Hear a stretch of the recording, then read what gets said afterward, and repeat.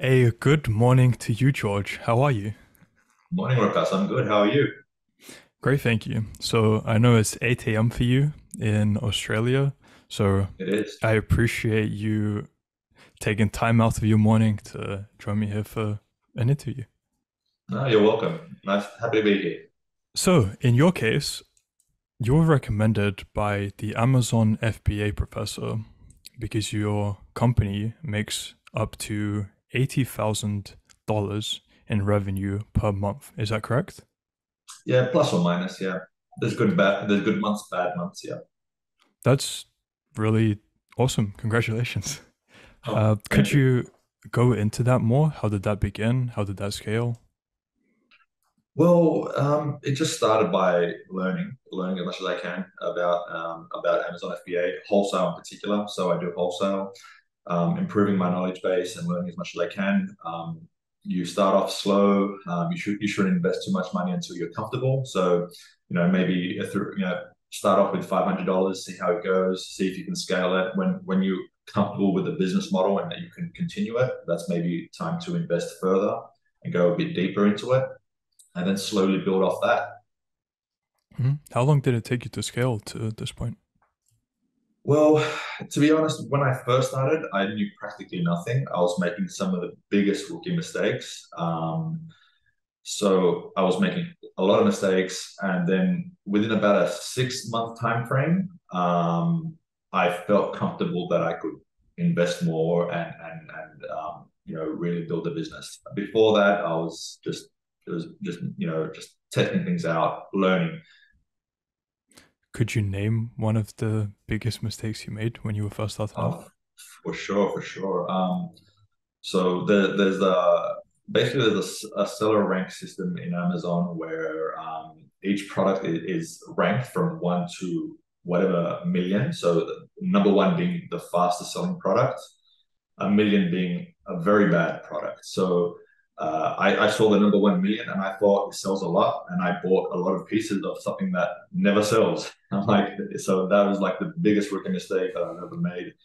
By putting a lot of money into a product that sells, maybe one unit every 6 months. Mhm. So these mistakes, for people that don't know, you can make them, but that's why I try to educate people and teach them, what everything means. Right. And then to clarify, you built all this up before joining the real world, correct? Correct, correct. Yeah. So I was already doing, I've been working on Amazon, Amazon FBA wholesale for almost 5 years. So yeah, I have a fair amount of experience prior to joining the real world, and yeah, so I've been building it up for a while. And with all that experience, what still brings you to the real world? What about it? Well, yeah, for sure. Look, I saw a lot of videos online on it, many different methods of making money. I was very interested to see what they would have been. So I thought, it's only 50 a month. I'm like, oh, that's cheap. Like I can just jump in, have a look at it, and see what it's about. And if I don't like it, fair enough, I'll leave. If I do, I'll stay.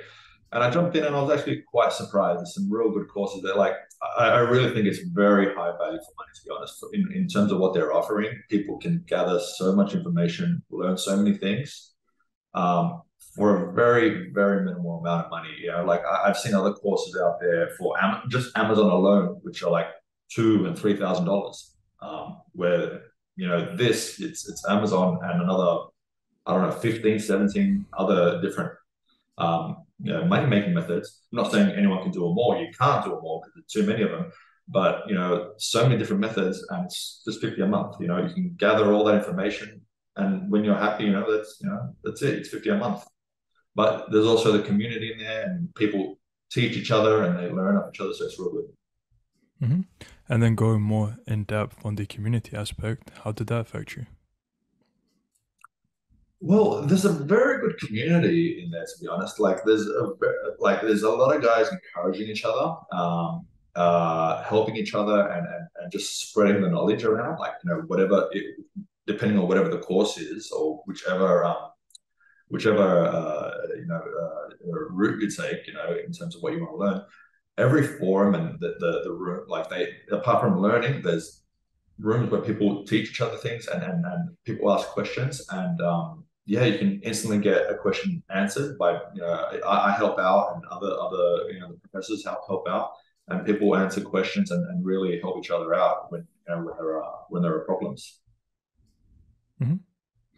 And did it have any kind of impact on your mindset, or were you very disciplined before joining? Well, definitely. Look, I'm a lot more focused. I don't waste my time. Like I'm either working my ass off, 12, 13, 14 hours a day.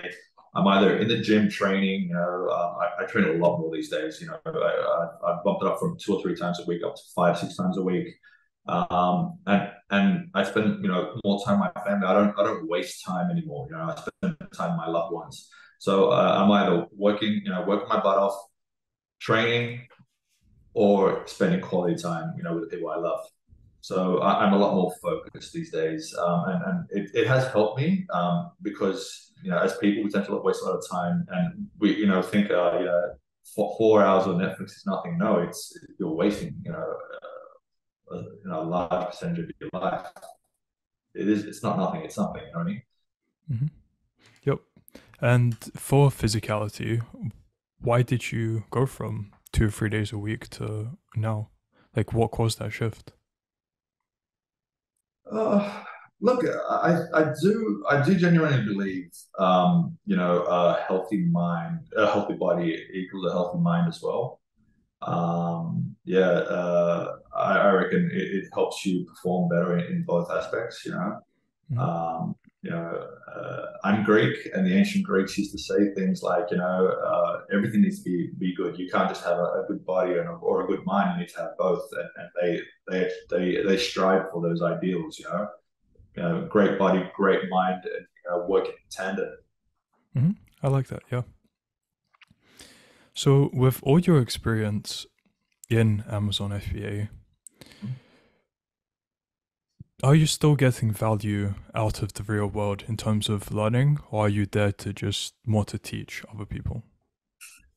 Look, occasionally there are some gaps in my knowledge, so I am learning a few things. I definitely would, but I really actually enjoy teaching students a lot of things because there's so many students that have they have a lot of questions because obviously to fully understand Amazon FBA you have to have either a lot of experience or just constantly learning more and more.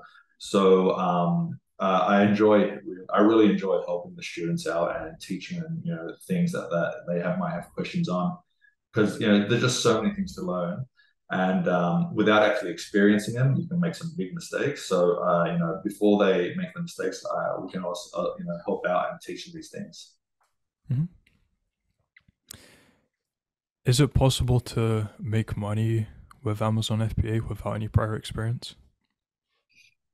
It is possible to make money to make without experience, but obviously it's best to learn a few things because there's so many mistakes you can make. There's high potential to make a lot of money, but there's a lot of little mistakes you can make, and it's best to know a few things before starting. Mhm. How much startup capital is required to get into Amazon FBA? Well, to be honest, not a lot.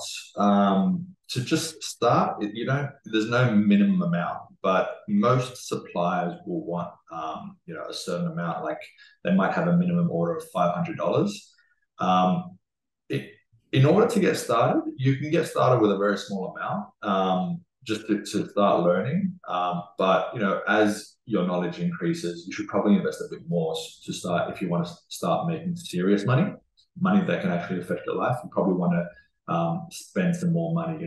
Like depending on the country you live in and what a good income is in that country. Um, you might want to start with $5,000, $10,000.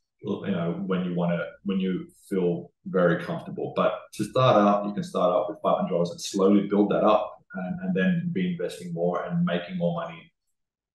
So, if someone was aiming to reach $10,000, how much money do you think they'd need to put in initially to get that? Okay, so interesting question. So if they wanted to make $10,000 in revenue per month, for example, firstly, they will need to buy enough products that will sell out within a month. Okay, so they need to do the appropriate product research to buy products that will sell out within a month. But assuming they have done that, basically, if you were to invest, basically your goal is $10,000. If you were to invest 40 to 45% of that, so basically, $4,500, you'll be making probably $10,000 in sales a month. That is pretty much one of the general rules. So if, for example, you increase that to $50,000, invest into products that will sell out within a month, you're probably doing 120, 100, 110, $120,000 in sales a month. Okay, interesting. And again, considering all your experience, what were the three biggest lessons you learned from the real world? Three biggest lessons that I've learned. So maintain focus is definitely one of the biggest ones. A community can really help, where people push each other. They can really help. And, you know, when people can increase their knowledge, it really helps, like increasing it as much as you can. Because I've seen kids, I've seen students in the real world within a month making more than $10,000 a month, and that really impressed me. It took me a lot more time to make $10,000 a month, and these students within a month are making it. And part of it is because of their attitude, but part of it is also because of the things that they've learned, and then them applying it to Amazon. Mhm. How do you see the real world impacting you in the next 6 months to 1 year? Hmm.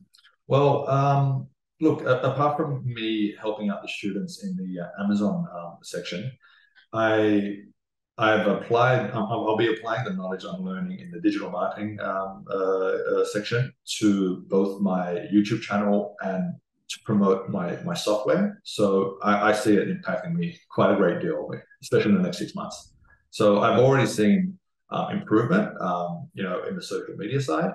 But yeah, I definitely see, I'm learning a lot of things in those courses, and yeah, I see it helping me out quite a bit. Great. And to end off, where can people ever find out more about you or contact you? Yeah, I have a YouTube channel where I teach people tips and strategies about Amazon, and it's called The Remote Seller.